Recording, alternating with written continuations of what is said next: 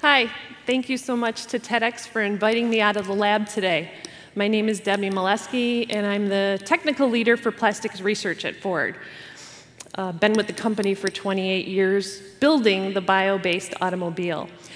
My career is really about combining my passion for the environment with a corporate technical job. And I've been very lucky at Ford to do something that allows me to get up every single day excited to go to work. So I bet everybody in this room, except for the infants, knows that Ford Motor Company produces a whole lot of these. What you probably don't know is that 10% of a typical vehicle contains plastic, which is my responsibility. That plastic permeates the underhood, bottles, gaskets, hoses, the exterior fascia, bumpers, trim, and the interior. I challenge you to find a place where there's not plastic in the interior of your vehicle when you go home tonight. Everything around you is plastic. Every year when we try to lightweight our vehicles and improve fuel economy, more plastic replaces steel on the vehicles. So plastic is entirely today derived from petroleum resources, and that bothers me. I think we can do better than that, and I think we have done better than that.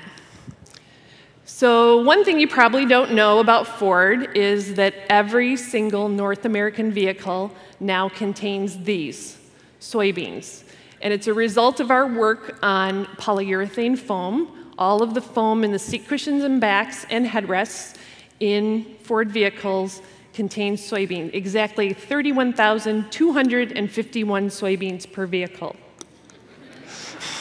They actually had me calculate that, the people at Ford. Some other recent successes that we've had are using wheat straw, which is the byproduct of the food portion of wheat, to fortify the plastic bins in the Ford Flex. The Ford Focus has the hair off of coconuts in the trunk mats.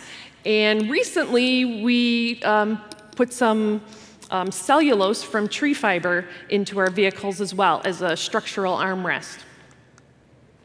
But wouldn't it be cool, and here's the dream part, if we could partner with Heinz Corporation, who uses over 2 million tons of tomatoes each and every year for our ketchup, and take the peels, stems, and seeds and use that in our vehicles for car parts.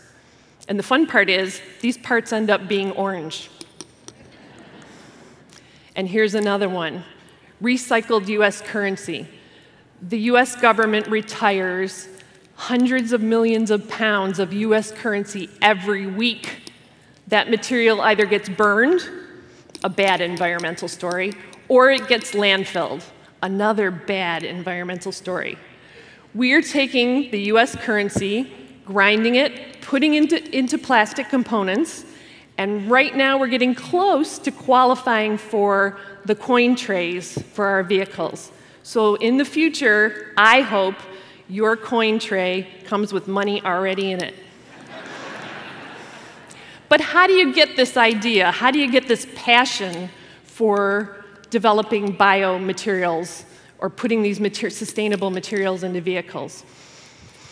I was raised by a World War II vet and a Depression kid, so don't date me. This dates me. But anyway, my dad taught me how to reuse, recycle everything. And my mom used to roll her eyeballs, and she used to say, "Oh my God, you have those genes," because the two of us would dash to the curb to look what was in people's garbage and pull out with joy all the good stuff we could find. Anyway, I took those genes, and here I am on my first day at Ford Motor Company, mentored by two really great research scientists. But the most important thing they imparted to me was how to do the right thing.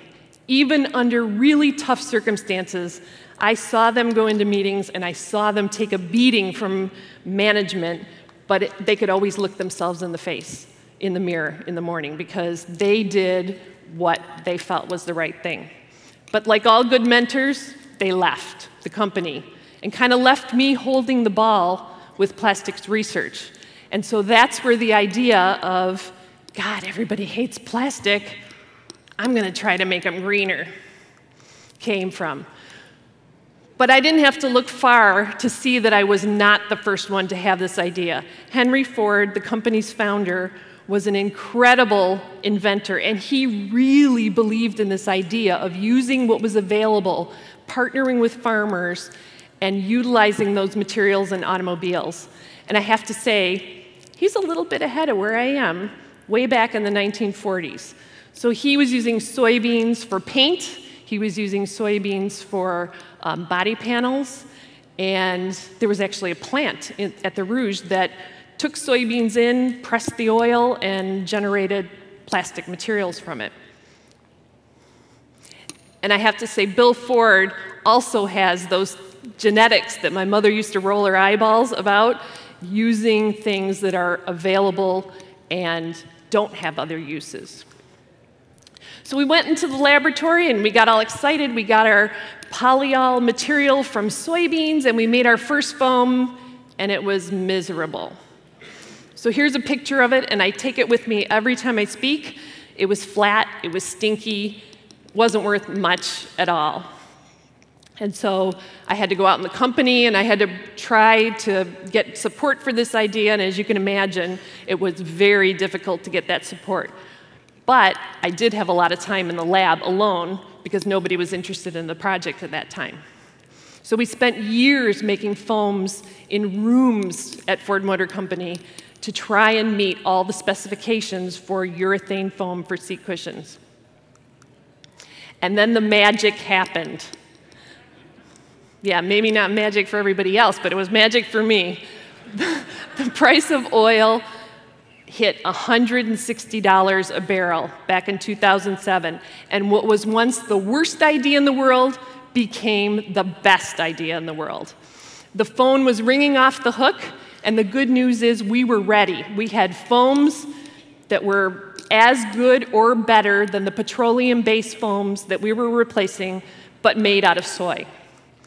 And so we launched it on the Ford Mustang. 2008 Ford Mustang was the world first to have soybeans in the foam.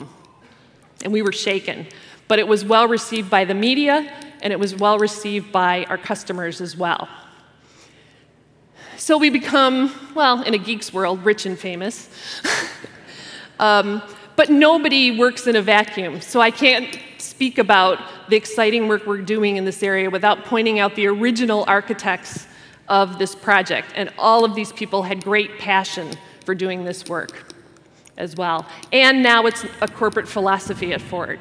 And so when we make decisions, we always look at the environmental impact of those decisions, thankfully. So we'll be rolling out more and more of these materials at Ford Motor Company. So that's a bit of my journey, and persistence, because oil prices will spike again. And you have to enjoy your job. You have to be passionate.